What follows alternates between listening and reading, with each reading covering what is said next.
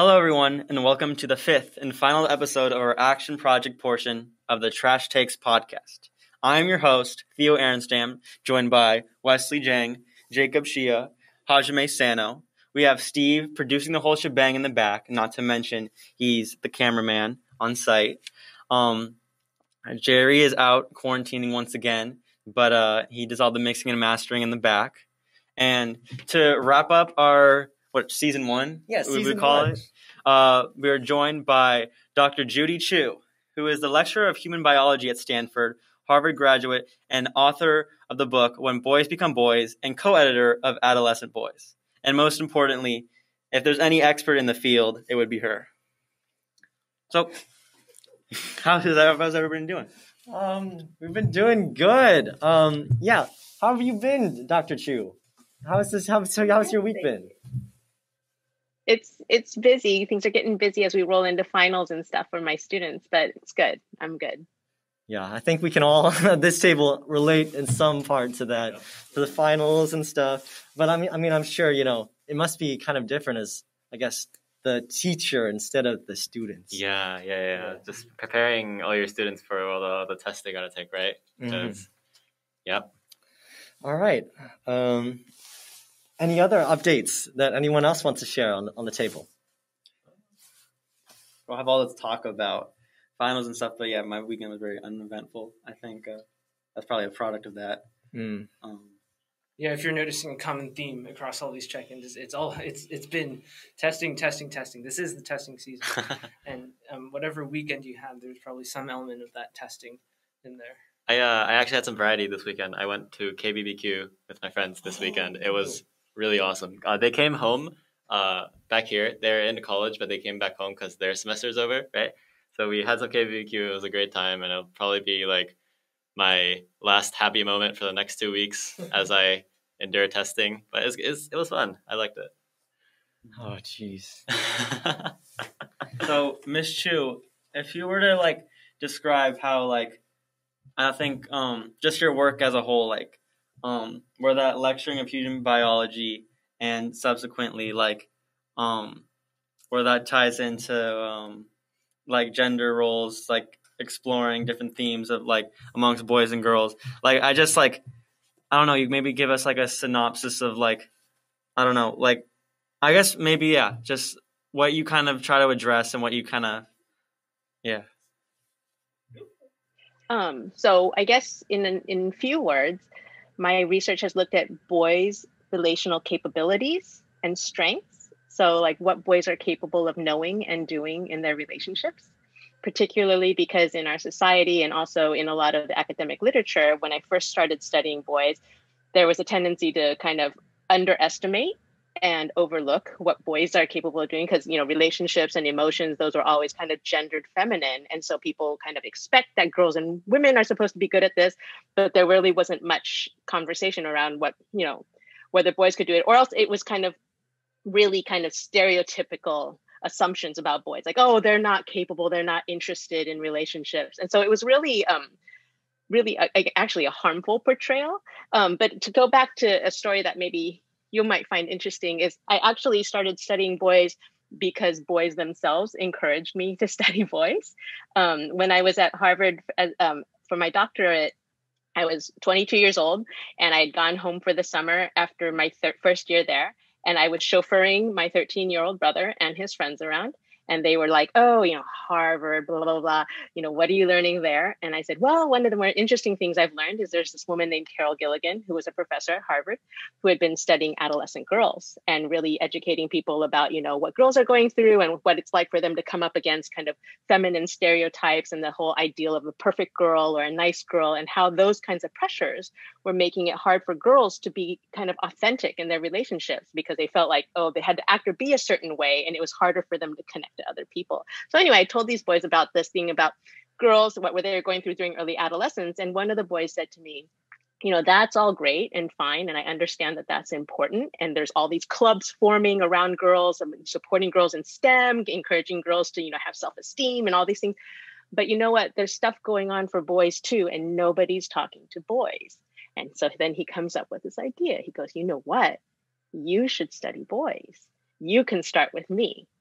And so I went back to Harvard that fall, and I was taking a clinical interviewing class, and I told my advisor, Carol Gilligan, that what this boy, 13-year-old boy, had said to me. And she goes, you know what, you should go study him. You should go talk to him. And so that was the first kind of participant in my studies. I eventually studied, interviewed over 200 adolescent boys, and then also studied boys at early childhood. But basically, centering on, again, just kind of revealing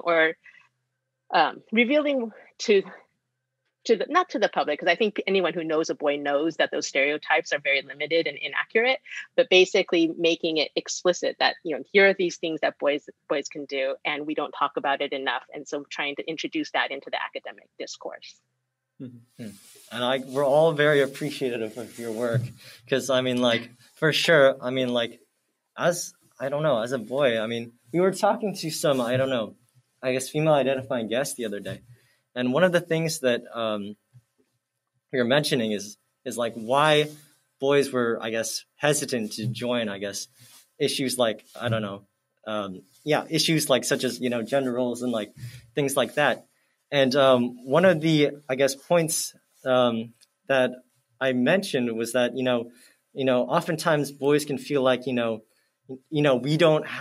not, struggling from toxic masculinity.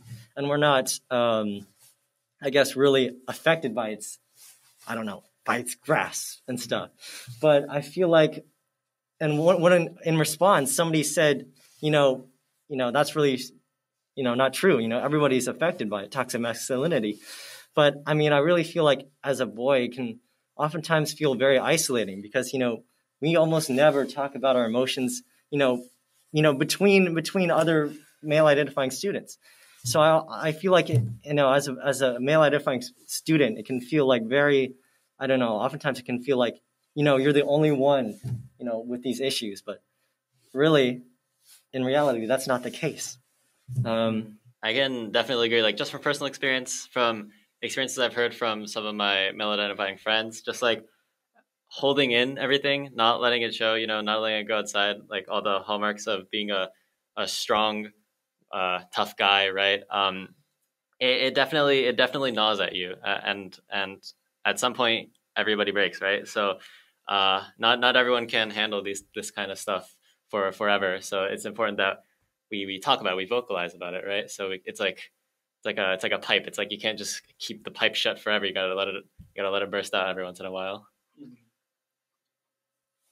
I think what was really interesting, I don't know if you guys noticed this, but last year we had a course called Social Psych. And this was like exploring, the dynamics between men and women and how, just like how different stereotypes are perpetuated and how to build like good relationships among everybody. And so when you linked us those 3 articles, and the first one, the one by Peggy Orenstein, we actually read that in our class last year. And I think it was really interesting to see. I think it almost contrasted a little bit. But there was a lot of, I think just that first one, there was a lot of, they kind of noticed that just like that idea of like being socialized in like isolated groups away from women and like saying like derogatory like stuff. And I think I don't necessarily know if I've noticed that in this community, but I feel like just like I kind of inferred, I guess, in a sense that kind of spanned farther, and just like guys were probably just harboring like these different like viewpoints, and just trying to like receive validity from one another, all like just like whether that like, and just kind of like throwing morals to the wayside. Yeah, it's funny that you mentioned that social psych class, because I really do feel like that was the moment where I realized like, oh shoot, I'm not the only one. My classmates are sharing their experiences, and I can relate to a lot of these, and I'm not the only one with these problems. And I think that's why it's it's so important that we gotta discuss about it, because if we don't discuss, we're alone. Mm-hmm. And that's kind of a scary idea. I don't know. Yeah, even we bring up the social psych class. In the social psych class that I was in, I took it second semester, so I really only had half of a social psych class before it went virtual. I was noticing a sort of hesitance for male identifying students to come out and speak out and express their emotions. Like, you know, when we do move all the desks to the edges of the room and have everyone kind of share something more intimate than you'd usually share in a classroom. I noticed that the majority of the time it was female identifying students that were sharing.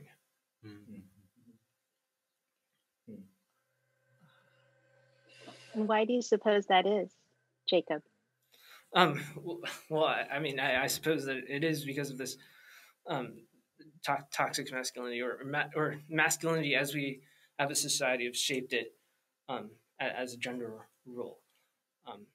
Something I've been curious about is how much of masculinity is a gender role, and how much of it is biological. It's a great question. I remember you talked about this in episode 1 as well.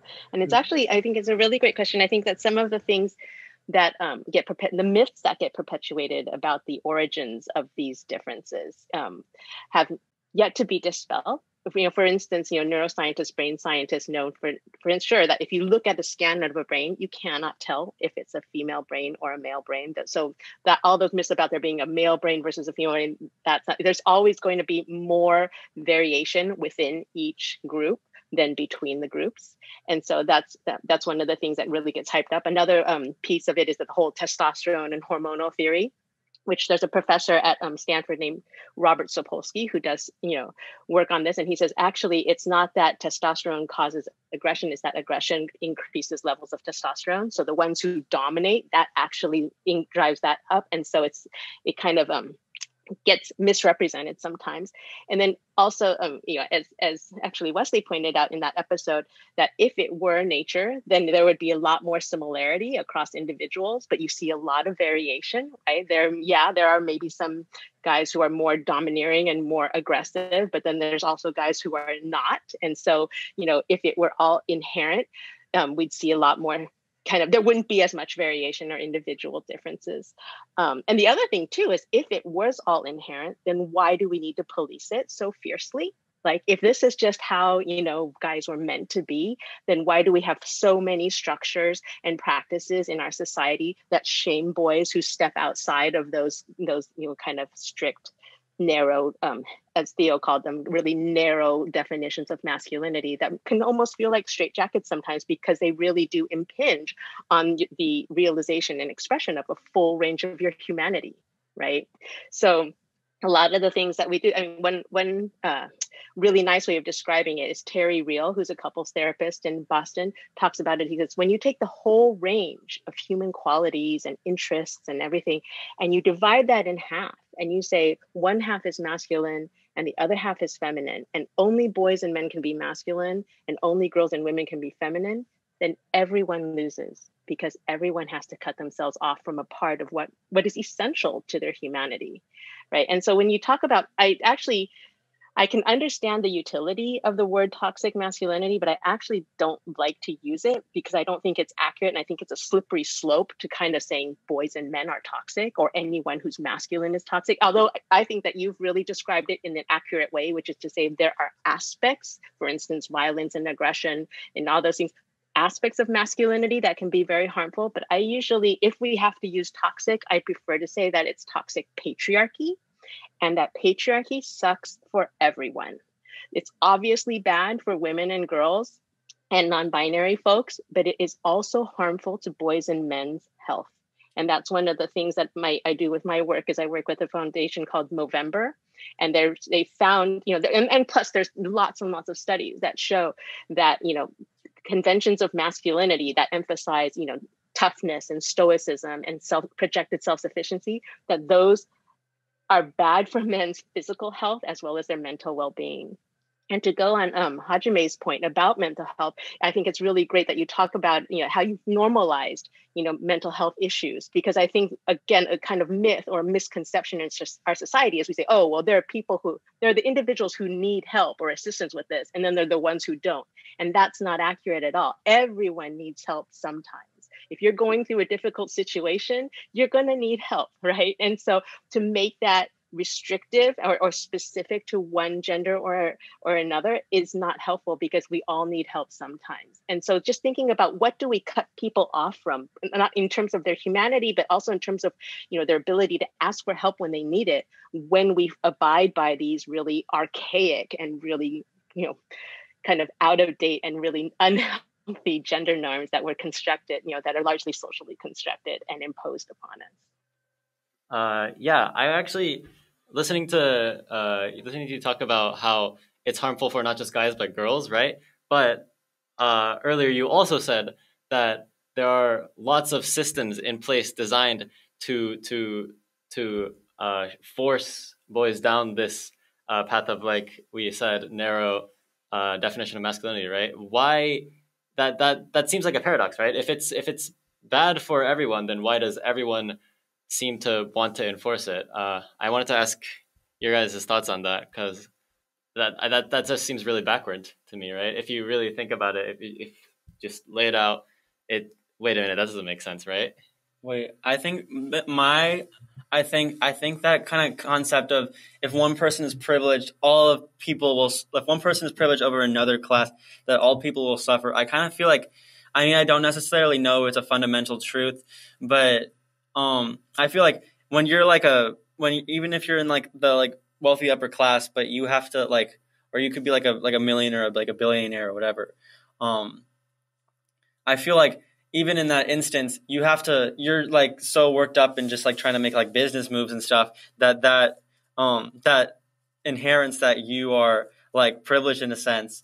Like you're still like, I feel like there's still like anxiousness, especially I feel like there's been like revelations of like people like trying to like, like the sentiment, eat the rich. I don't know to what extent like, I guess rich people are like, discombobulated, but I feel like I guess I wouldn't infer that up there they would be like in a whole sense of like tranquility. So I feel like just that, I feel like people that are privileged in that sense, I feel like there's probably disparity in like anxiousness and just like despair across the board, I feel like. Yeah, that kind of goes back to Hajime's question, like why we've embraced the system that really damages everyone. I think it's because the people don't recognize that it's damaging, right? Similar lines can be drawn to social or economic inequality, not so much to that extent, because I believe that people who are wealthy are at least somewhat aware of economic inequality. But the system of patriarchy is something that we've been with for so long, since almost like the beginning of recorded civilization almost. We've just been with it for so long that people don't recognize it as a harm. They recognize it as a norm. It's like that. I totally agree with Jacob, right? It made me think about there's a, how do I call this? It's like a metaphor. I don't know. It's about how if you place a frog in boiling hot water, it will instantly jump out because it's hot, right? It's got to jump out. It's gonna boil to death. But if you place a frog in like lukewarm water and slowly turn it up, it's not going to jump out, even if it gets too hot to the point where the frog's probably going to die. It's not going to jump out because it doesn't realize that it's gotten too hot for it to survive there, right? I think that might be the case with gender roles and the toxic patriarchy that we're talking about. Maybe in the beginning it was more benign, like as you said, the beginning of civilization, it was a much more benign idea. But as time has gone on, it's gone worse and worse, and people just haven't realized that it's gotten worse and worse. Yeah, and I guess now that you guys are saying that, it's making me think about how, the actual, I guess, gender roles themselves might actually play into that? Because I mean, like, obviously with traditionally male, I guess, gender roles, you're taught to tough it out, push through, So I mean, maybe that could cause you to, I guess, ignore some of these, I don't know, some of these, I guess, detrimental things. And on the other hand, I mean, I guess traditionally feminine gender roles are say, you should be, be polite, don't make waves and stuff. And perhaps, that could also, I guess, push you to, I guess, not speak out about how, I guess, these roles have been affecting you. I don't know. Yeah. I think for me, kind of adding on back to like the concept of like not noticing when it's like toxic and stuff. I think what's really interesting, like the dynamic with me and Wesley, we've been friends since like 4th grade, but it's never been like we could create open dialogue about like this type of stuff. I think especially in middle school, the dynamic would be like I would dictate like this, so like what was going on in the group, and that would oftentimes be like jokes that were like towing the line of like, I don't know, like offensiveness and stuff. And it was all because I sort of thought that was the standard of camaraderie. And Wesley, on the other hand, you were like, I don't know, how would you describe yourself? Like in middle school? Yeah. Just a shy, quiet type, it's kind of funny now that I think about it. I mean, like a lot of the, I guess, traits that I picked up on are actually kind of like stereotypically feminine gender roles. I think that could partly play into my, I guess, Asian American identity, maybe in a little bit. But, I don't know. I was just kind of like a quieter, I let Theo take the helm. Yeah, which was not a good idea because I never really employed a sense of like just like trying to like be open and stuff. And I was perpetuating a cycle of toxicity. But I think in that same sense, I noticed that this wasn't bringing me like joy or happiness. I think I was noticing in a capacity, like maybe you weren't enjoying it to the fullest extent. And I think as I kind of grew older, or like as I kind of grew, I just like, I kind of, I don't know. I just was like, why am I like holding my sense of like humor or like my like sense to be funny in such like a high regard when the results is it's just like hurt, like it has the potential to hurt a bunch of people.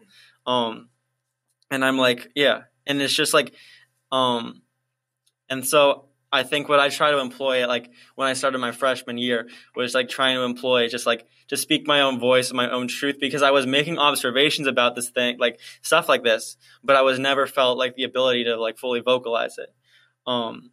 And so as our friend group kind of shifted, I think then I think then it became like the unfortunate truth of the beginning was like I was instilling an unfair playing field, but now I feel like there's just like a better sense of openness.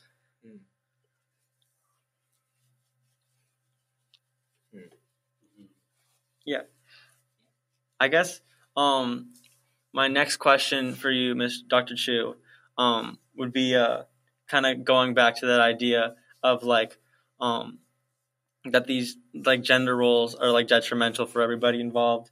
Like, or I guess my next question would be like, just that I think what was really interesting when you were touching about like that concept of toxic masculinity, like perpetuating the idea that like toxic masculinity can be like detrimental because it like almost denounces masculine traits. So I guess my next question would be like, what do you think a lot of people should do, have a better idea, like understanding about like, we kind of touched on that a little bit. Ms. Dr. Chu kind of touched on the idea of like what people should understand better. Well, I thought that the question that you all raised was really good about like, about why do people conform to this, and one of the, Hajime pointed out that, it's kind of like turning up the heat slowly with the, the frog. But the thing is, your generation recognizes that these are bad things. You have this whole term, toxic masculinity. It's a bad thing. and you're already actively challenging it and saying, we don't want this, right? This is what I'm hearing in my students at Stanford as well. We don't want this, but then, so what's making it difficult for us to actually replace it? Like, why is it still here? Like, we know that it's outdated. We know it's not good.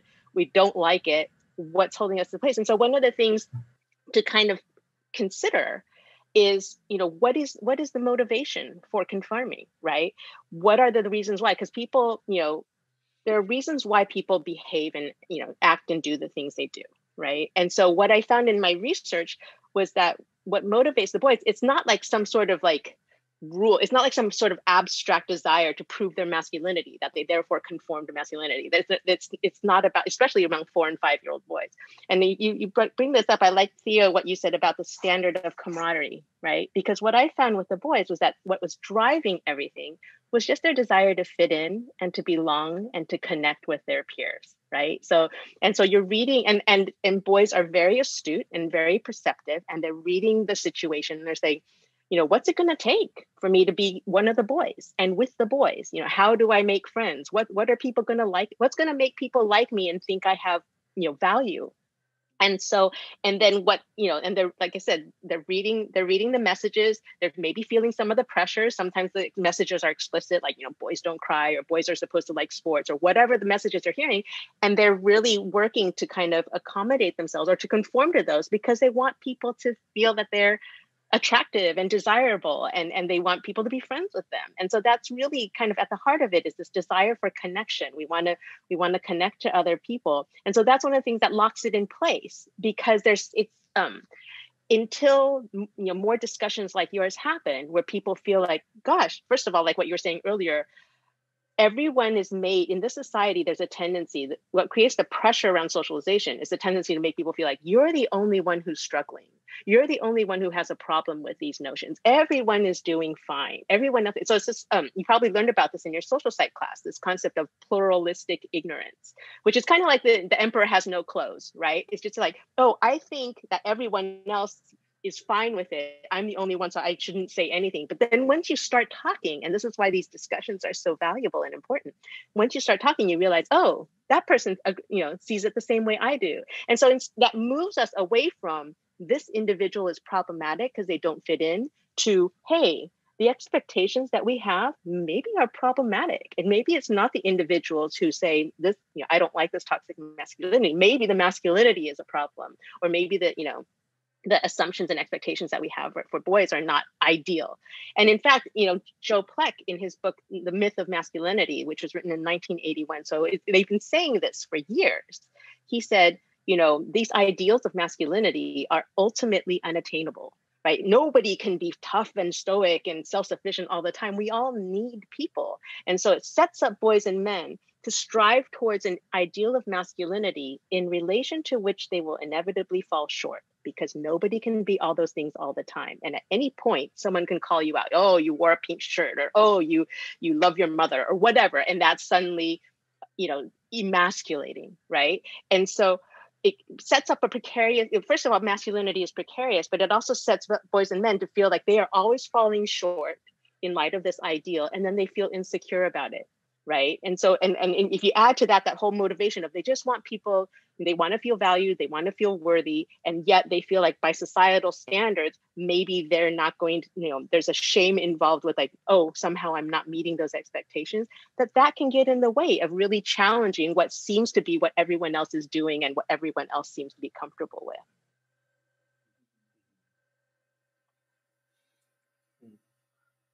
Yeah, I don't know. I think that's definitely, that's like, I think I've observed that definitely. And I think for me, I think I've kind of been in this, I don't know necessarily, but I've been in the system of Piedmont.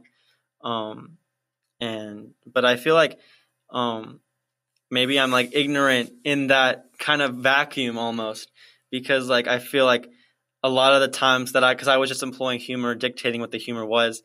I think for me, sometimes maybe I wasn't understanding what maybe the other like side of like, or like other people who were my friends, like they were just trying to fit in. And it's like, I think I don't know. I guess especially when I was a lot younger, I perpetuated that kind of idea, especially in middle school, that the camaraderie stems, like it doesn't stem like I guess the camaraderie that I created with my friends didn't stem from real like talking about issues that were pressing and that were hurting everybody, but rather I guess more what I observed as what I observe now as toxicity. Yeah.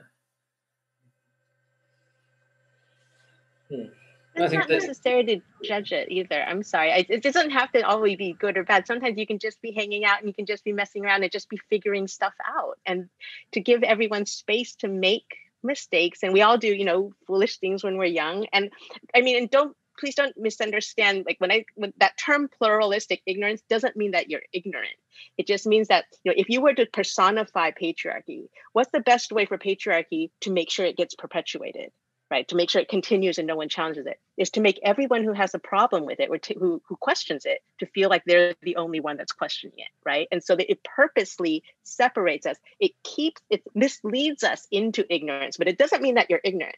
And there's plenty of evidence in the studies of boys and in studies of girls that individuals, they exhibit a healthy resistance against that. I mean, even the really young kids, nobody likes to be told what to do and what to think. They'll say, "You're not the boss of me," right?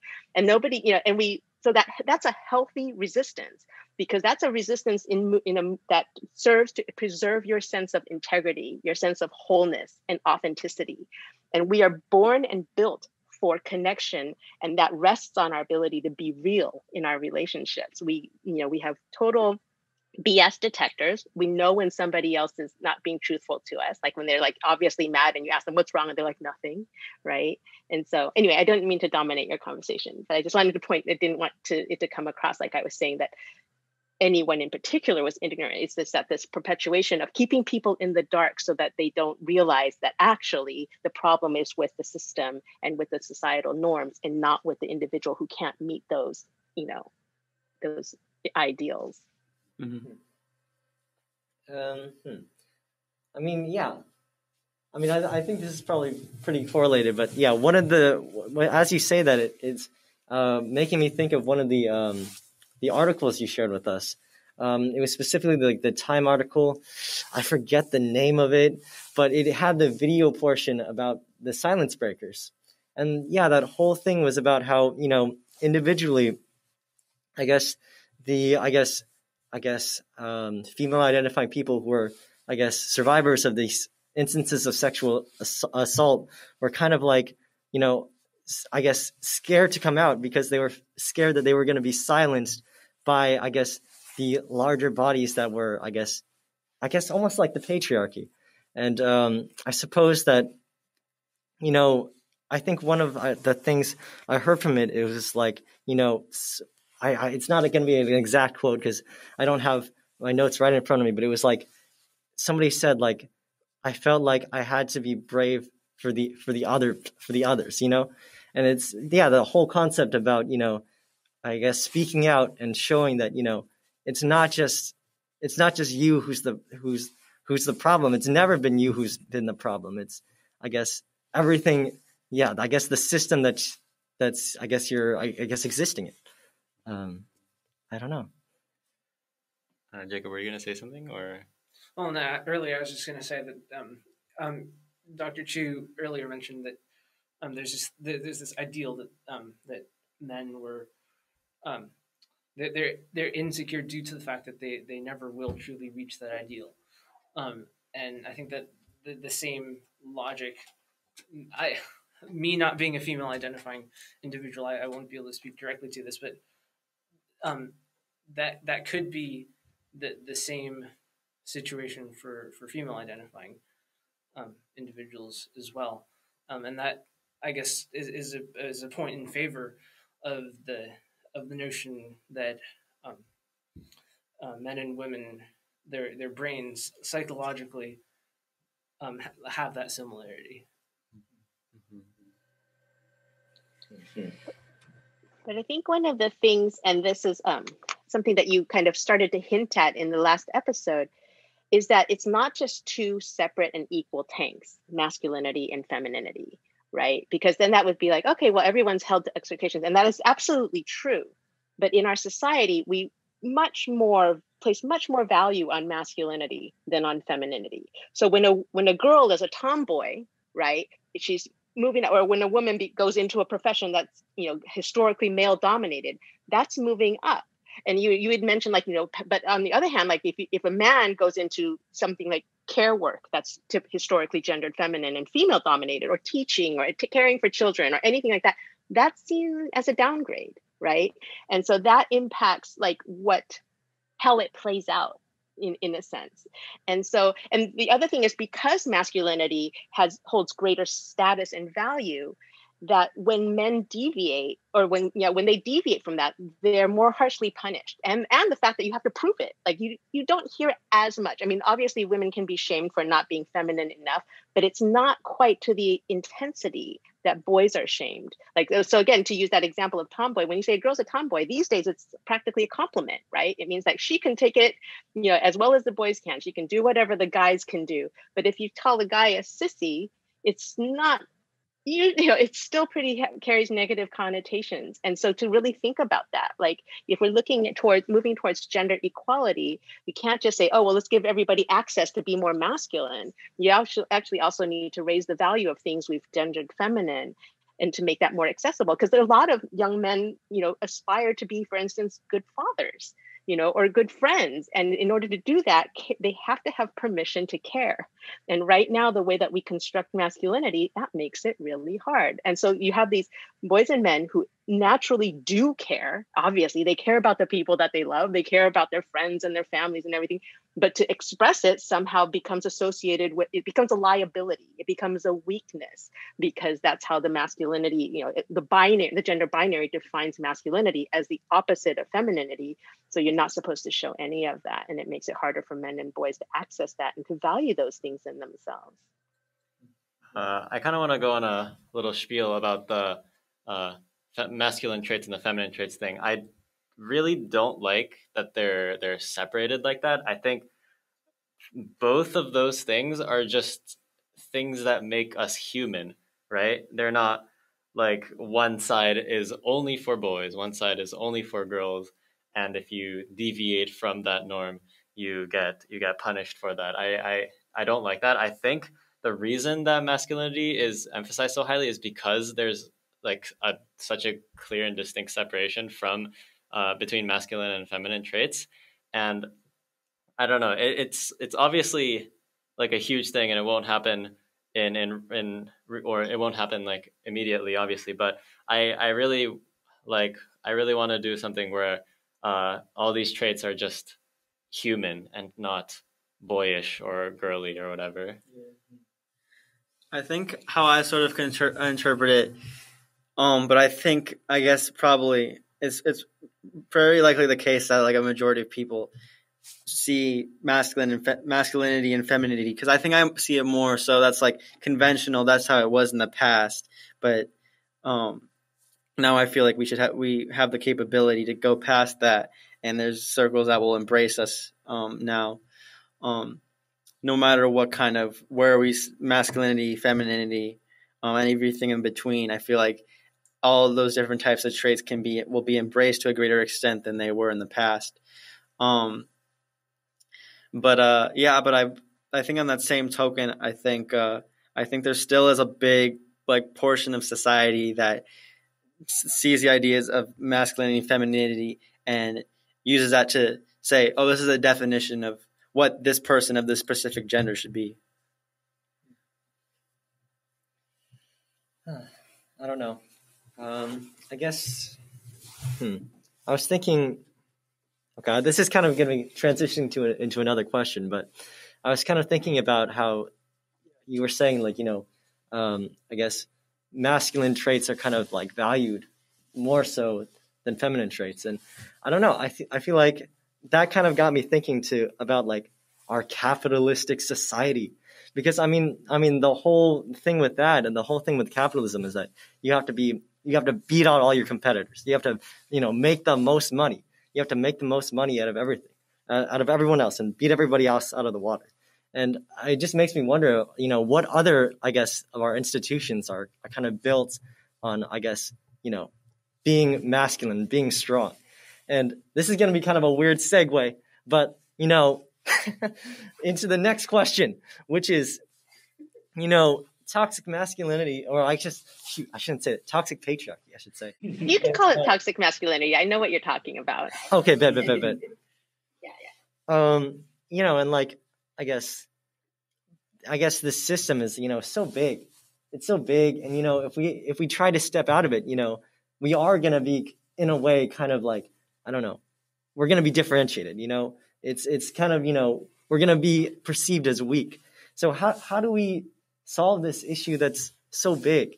And by fighting against it, we're stepping outside of the lines of what's normal, and we're perceived as, I guess, lesser, almost, in a way. Well, I think that, just like I said, by having these conversations, you are doing amazing work, I think, because it's like, and the fact that you're doing it together, right? So one of the things that Michael Kimmel, who's a sociologist who's been studying gender for, decades, says, it's very hard to do it alone, to be the one person challenging, what feels like everybody else is on board with. So don't do it alone. You do it together, right? And then, so solidarity, that applies to other movements as well. And then, but also, if I could just back up just a little bit, because I really loved Hajime's point about like not wanting to separate things into masculine and femininity. I mean, I think this is underway because you have people openly challenging the gender binary already. I mean, people are saying it doesn't work. It's so limited. It doesn't represent most people's experiences. And it forces these dichotomies that aren't even, how people are, right? It forces us to cut ourselves off so that, all of a sudden you have to choose between thinking and feeling, because thinking is masculine and feeling is feminine, when of course all humans think and feel, right? Or like logic versus intuition. I mean, wouldn't you want to draw from every possible resource and strength that you have as you move forward so that you can make more informed decisions about how you want to be and what you want to do? And so, yeah, I mean, definitely I'm very inspired and hopeful, but because of your generation, because you're at this point where you're saying, yep, we don't want that. We don't want these things of years past that have been shown over and over again not to be a good thing, not to be healthy. And how do we, but you're right, it does feel big because it feels like, if it's a cultural thing and it feels like a big heroic kind of task. So most of the time, like, again, if we come back to like the motivation, and people are just doing what works, right? And especially, young people, but also older people, we're doing what works. And when we find that people don't like what we're doing, that becomes a very strong motivation to stop doing that. So you were talking in the last episode about joking, right? So that's people testing the waters. They might say something, and if everybody just kind of laughs along, they'll be like, oh, okay, that was positive reinforcement, right? But if somebody makes a joke, like a sexist joke or a racist joke or a homophobic joke, and you say, you know what, that's really not funny, they're going to stop, because they want to, if they want to be friends with you, your opinion is going to carry some weight, right? And so that's one of the ways that you can do it in your daily lives. And especially if you do it without being like, you're racist, or you're, not in a not harsh way, then you can you give them space to change their behavior without over shaming them, because the shame is already, so much a part of like, oh, they don't want to be called out in a way that makes them feel embarrassed. So don't embarrass them if you can, but kind of pull them aside and say, that's not really cool, and they hopefully will get it. And also just even talking about it, like these jokes that you're making fun of, like if you use like the description of an entire group as an insult, think about that. You humanize it, right? Like, do you know, this is an actual person. Like, what does that make it feel? How does that make a person who identifies with that group feel?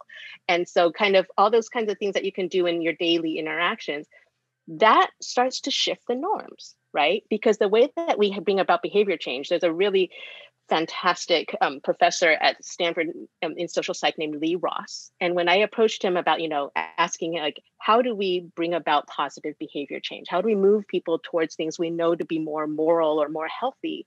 He says, well, people do social referencing, which you probably know from your social psych class as well. And he said the reference group is people they perceive to be like them. And so again, you are having an influence with all of your peers because they perceive you to be like them, and they're going to want to match what you're putting out there as, hey, this is how we roll, right? Kind of deal. And like, this is how we roll, this is what we value, and this is what we aspire to. And I think that everything that you've communicated in your podcast really shows, all the right, you value all the right things. Like you were saying, you just want to make increase acceptance of everyone so that people can just feel comfortable with who they are, so that you can, everyone can have better access to the things that are going to make us happy and healthy. I mean, I'd be hard pressed to find someone who disagrees with that goal, right? So they're going to want to be on board with what you're doing, and and you're constantly, you are role models already, right? And so you're making these impressions, if not, not just within your peer group, but also anyone that's younger than you, or even maybe people who are older than you. They see like, hey, I like what these guys are doing. And they're going to, that's going to make an impression on them, even if they don't change their behaviors immediately. They're going to take that into consideration. It's going to influence what they do. I think a revelation, or what I've been kind of noticing, is that, especially like, I guess this is almost primarily in the realm of social media, but there will be like groups of boys that will be perpetuating, like, I think the things that are like racist or sexist, and instead of people confronting them and them changing their ways, it's almost like toxic masculinity has reached or toxicity, I guess in general, has kind of reached like a boiling point until where they're like saying like, yeah, these jokes are okay. And I think I feel like I attribute a lot of that to I feel like there's been movements in the past that that's not really movements at all, but it's more like just a notion that I guess exists solely in the realm of social media, that I feel like that's all I've seen expanded. That I guess humor has been being like kind of like watered down, and so I feel like there's a lot of pressure from guys to kind of like push just kind of like push boundaries and stuff. But I feel like it's to the point where they're completely obliterated, and I feel like I just think I feel like I don't know. I feel like what I've noticed is a lot of people I think a lot of people kind of coin the notion that Gen Z is one united force trying to fight back, but I think just that that kind of conglomerate of guys that I've seen, or like, I don't know, it's just like I've seen a lot of like just pushback of like progressiveness and stuff. What do you guys think? I'm not exactly sure. You guys?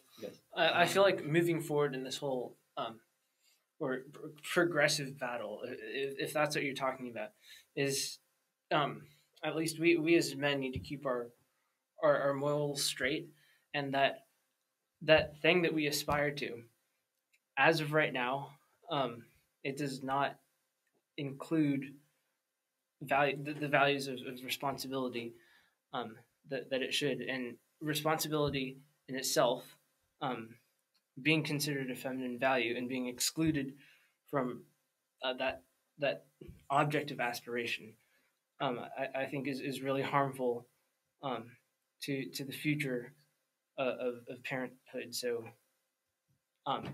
for this generation, I think moving forward, we need to have that a moral set of values and keep those values straight. I don't think that answers your question. No, but actually, I don't necessarily know if this was what you were talking about, but I think the kind of the I don't know. Do you guys feel like a lot of what you kind of like, a lot of what you observe like schematically is a lot of that like exists in like the media or like social media? And then when I kind of compare like what I was saying before about like a conglomerate of boys like openly being kind of like racist and stuff on social media, and like how that might have like how I think there's a little bit more divide than is kind of noticed. But I think under that same token, I think that's kind of I've observed that schematically, but it's to a much, much lesser extent in a group of Piedmont. Like there's nobody there, barely anybody has like said to our podcast or like, I don't know, there's not been very many instances of people just like trying to be offensive on purpose for validation. But I think it's more so, especially the reception for our podcast. A lot of it is like a lot of guys were appreciative that this platform exists in some capacity and that we were sparking these discussions. So I don't necessarily know if this is what you were trying to say, Jacob, but I think it is that sense of confrontation, because we weren't going to, I don't think anybody at our school really would feel capable of putting themselves out there and saying a bunch of offensive stuff. But I think just when we're like synthesizing all our, like when we've had this podcast and we've had other guests and stuff, and we're just synthesizing, it's just like we want that divide, I think, kind of the divide, that kind of conglomerate group that I've kind of that I think that all kind of goes by the wayside, and it feels like first and foremost we don't care about, like a lot of people don't care about perpetuating those kind of ideals, and more so just want to like showcase their own humility and just find connections, I think, with this space. Speaking of feedback to our podcast, I think Dr. Chu's time's running a little bit short, right? We got maybe 50 more minutes. We have some questions that our viewers actually submitted to us that they would like to ask you, Dr. Chu.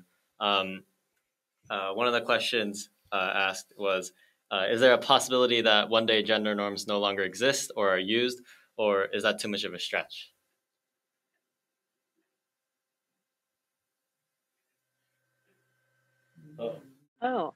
I think and hope it's definitely a possibility. I think that, again, people are really questioning the unnecessary constraints that gender roles pose. People are pushing against all of the, just pushing against the idea that someone else is trying to tell them how they should be and what they should do. It's not to say that there aren't people out there doing that. And to speak to Theo's point, I mean, definitely there is a problem. I mean, we are emerging from, 4 years of very difficult, kind of conventional ideas about how people should be, particularly in regards to gender. And so there's definitely I'm not saying it's an easy task. It is definitely not an easy task to go up against what feels like the dominant culture that still continues, even though, a growing group is recognizing the harms of that. But to the point of the question, yeah, definitely. I think that people are they're fed up with it. They're tired of it. They've had enough. They say time's up, right? There's already decades of research that show all the different ways that this harms people of all genders, people of all races, people of various backgrounds. And so I think the struggle is worthwhile. And I think this, and if we continue, I think that I feel like even the fact that you're having this conversation again, I think is testament to the fact that things are changing. Because I even told my students today about this podcast, and I'm like, this gives me so much hope. It's so encouraging that young people now have access to enough information and evidence to really substantially question the things that they used to accept kind of passively, or at least it didn't occur to them to challenge it. So I think it's really a hopeful sign. And then we have one more question. I don't necessarily, if we can, I don't think we can expand it too far. But how does race, ethnicity, and sexuality, kind of in your experiences, just affect toxicity, toxic patriarchy? I think that that's a great question. I think we always want to look at intersectionality and how that impacts individuals' experiences. But probably what I should have offered up in the beginning is a definition of patriarchy, just so that we were on the same page, because patriarchy really refers to a hierarchy where most men are valued over most women, but some men are valued over other men, right? So that's where all the different, so it's by gender, but it's also by race and by class and by sexuality. And so and those inequalities, the fact that we have differences in inequalities is what defines patriarchy and what runs counter to true democracy, which if we define true democracy as differences with equality, right? And so, one of the things to kind of move towards differences in equality is, again, kind of some of the themes that you mentioned is this idea of connection and really seeing people for who they are and respecting them. I mean, making space for all of the differences instead of saying everybody has to be one way, or even implying, and this is what makes, I think, the toxic masculinity problematic, is that it implies that there is one right or best way to be. And so the more that we can challenge that and say, actually, there's a lot. In fact, there's this one campaign in Canada that says, my masculinity is mine to define. If you want to adhere, because I think a lot of boys and men still are not quite willing, again, to the questioners, the question that came in, a lot of people, boys and men, are still unwilling to say, I don't care about establishing my masculinity, or I don't care about establishing a masculine identity. But that Canadian campaign really opens it up by saying, if your masculinity is yours to define, then however you define it is valid and valuable, as opposed to saying, oh, somebody else is going to define it and then judge you to deem you worthy or not, depending on how you measure by their standards. And so moving away from being externally defined to being free to be whatever you are. I mean, our society as a whole benefits more when people bring whatever talents and strengths and qualities that are unique to them to the table, so to speak. So, I mean, and on the note of like kind of fostering connections, we know that our ability to be authentic and present with other people rests on our relationships. Again, so why it's great that, the four of you have these conversations together. And then our relationships, the quality of our relationships depend on our presence, the ways in which we're able to bring ourselves. So the more that we're able to be authentic and self-accepting and accepting of others, the better it is all around.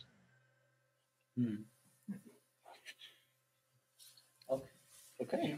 All right. Yeah. All right. Yeah, these are all really giant topics that we could talk for a really long time to very great extents. Mm-hmm. But I feel like our time here has reached an end.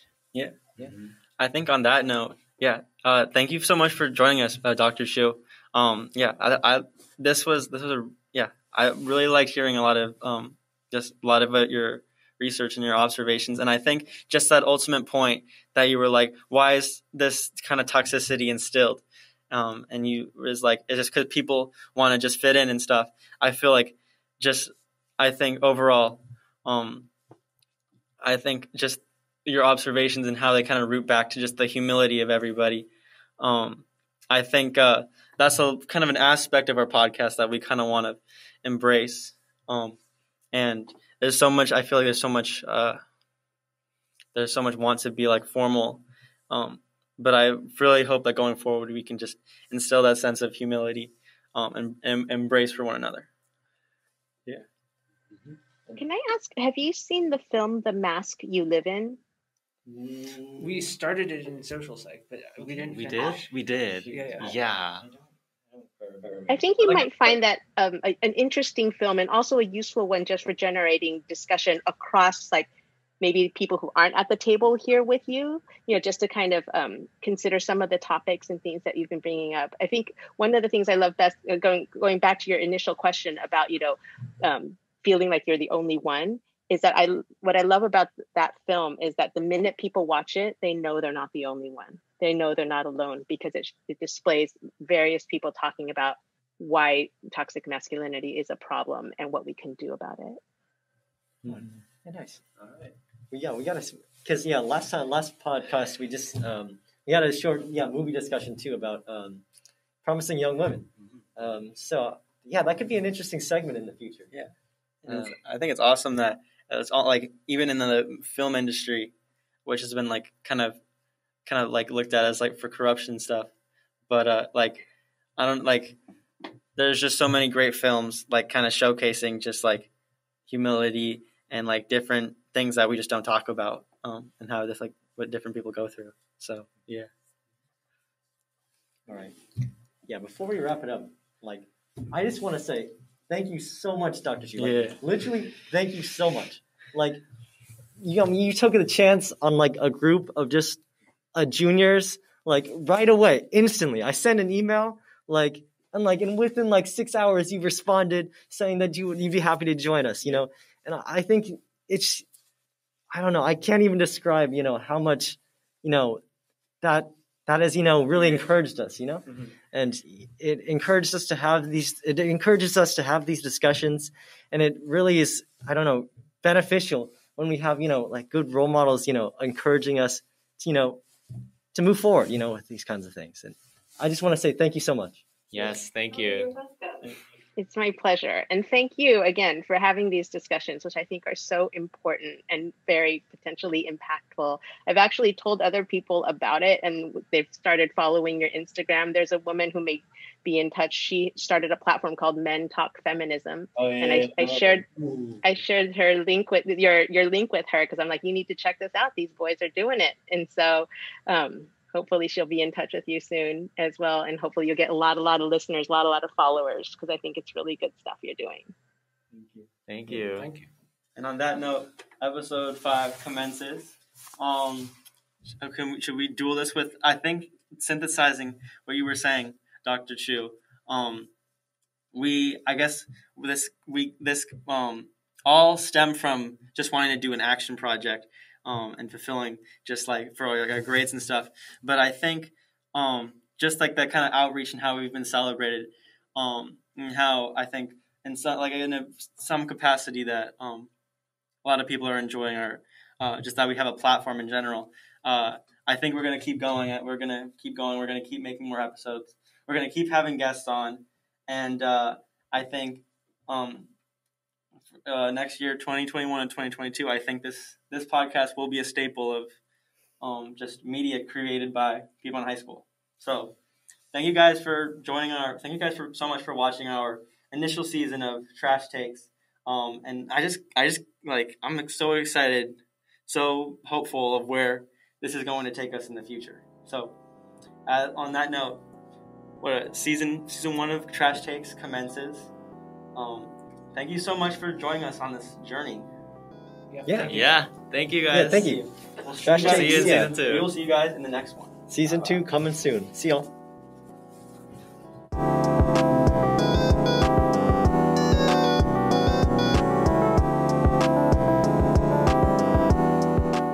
Trash Takes needs your feedback. If you want to voice your own opinion and have us discuss it in a later episode, click the Google form in the description below.